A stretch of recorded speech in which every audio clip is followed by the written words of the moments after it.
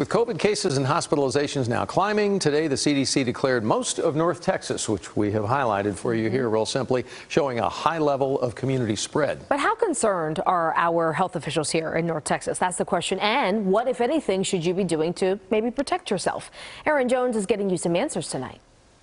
Tonight, local health officials tell us that they believe the BA.275 variant will become the dominant variant here in North Texas in just about the next 3 weeks. Their message is still the same: get protected as much as you can.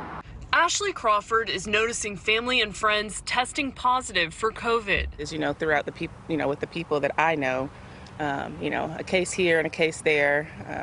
One in particular, he's like, it's not even been a year since I had COVID the last time. How did this happen? Right now, the percent of positive cases is rising in Texas, just over 30%. It doesn't surprise me because I think everybody has let their guard down. And I think that, people just assume that it's gone and it's not. The CDC says older Americans 70 and above are faring the worst. Data from UT Southwestern shows positive cases are climbing towards what we saw back in the beginning of this year. And that's just what's being reported. But this latest bump, in cases, it is definitely the situation that there are more cases out there than we know.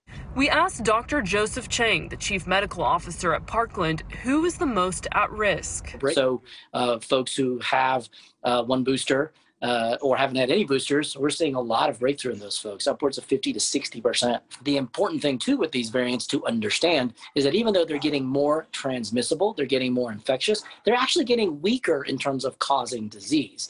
Locally, hospitalizations still low. Hospitalizations in my hospital have only gone up into the 20s. If you'll recall, at peak of Omicron, at peak of Delta, we were talking about 200 to 300 cases in my hospital. As far as symptoms, it seems like it's milder than it was the last time they got it. So most people are grateful that they were vaccinated. And in terms of masks, health experts tell us if you're going to be inside in a place with a lot of people, it might be a good idea to wear a mask.